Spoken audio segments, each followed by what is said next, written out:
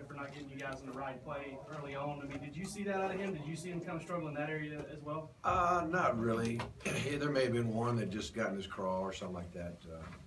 But I don't think that was an issue as much as just we weren't accurate. A couple times we made, or at least one time I know we made a poor decision on the one that almost got picked or should have got picked. Just a bad decision right there. But I mean, it's going to happen. I mean, every quarterback in America has those issues, and you just got to minimize them and hopefully learn from them without taking one on the chin. Mark, was the targeting call legit, and how did the team react? I didn't see it. I didn't see the replay, so I don't know. Okay. I don't know about the target. How did you see the Did team? you see it? What did you think? I thought it was, yeah, it Legit? came up on your chin. Did it? Yeah. So I don't know. And it happened in the first half, right? Yeah. So I think he's free to play starting next week, Yeah, which is good. Malcolm Mitchell was saying he thinks the team was sort of beating themselves today. Would you agree? And how do you feel like that shows your team's resilience that they didn't let that happen? Well, we're all perfectionists. We all want to do it just right. We know when we don't, it bothers us, everybody. I talked to the team after the game and just said we've all got to look within ourselves and say, what did I do that I could have done better? And everybody's got to do that. We're in a business of correction. We're in a business of watching the film and critiquing what we do and being gut level honest about what we see and make it better. And that's what football is all about. So we'll have a good hard look at the tape. We'll have a good hard look at our strategies and make sure we're doing the right thing. And our players, I'm sure, will look within themselves too to see what they could do better as well. But I mean, obviously, when there were some momentum shifts and some things that looked ominous there for a minute, we could have folded, but we didn't, and that's a good sign too. McKenzie didn't play last week. Did you expect him to have the impact that he had on the return game? We do. We see him when he gets the ball in his hand. There's a good shot at him getting a lot of yards, if not a touchdown. And last week he was coming off of a hamstring injury. That's why we didn't really use him much. Tempted to use him last week, but just kind of held off.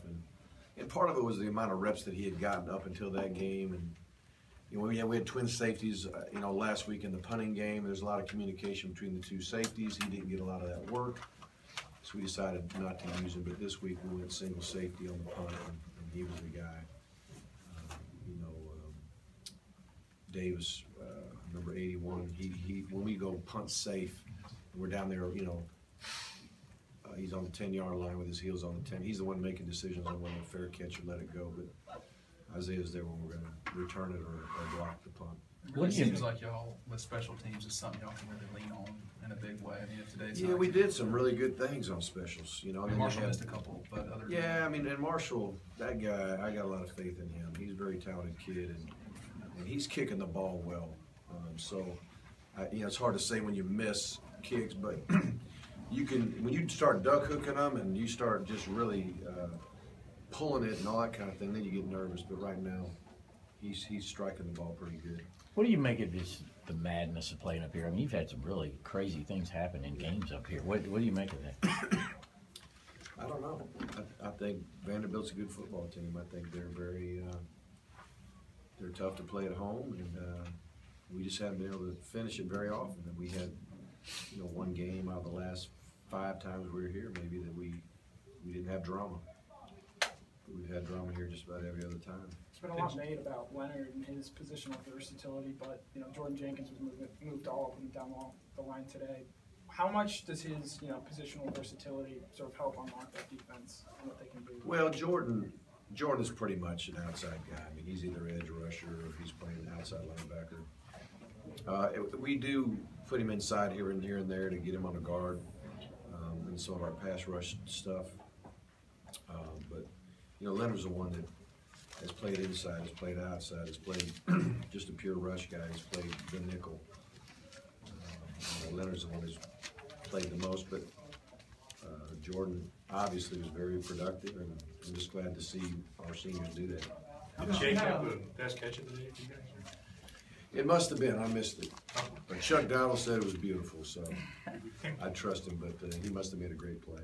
Coach, you had a lot of those home fans behind you, but this was a road game. It's Brian Schottenheimer's first game on the road. I mean, how do you feel about the game that he called and how he went about his game? Oh, I think he called a game that was just fine. We gotta execute a few things a little bit better at times, and some of the things, if there was any kind of just like the decision to run the ball 3 times deep in our territory and not throw it, that was my decision. He was, honoring what I wanted to get done at that time. I was trying to chew up as many timeouts as possible and hopefully knock it out of there. But so some of those things had to do with me. Some even towards the end, we were trying to use as much clock as possible.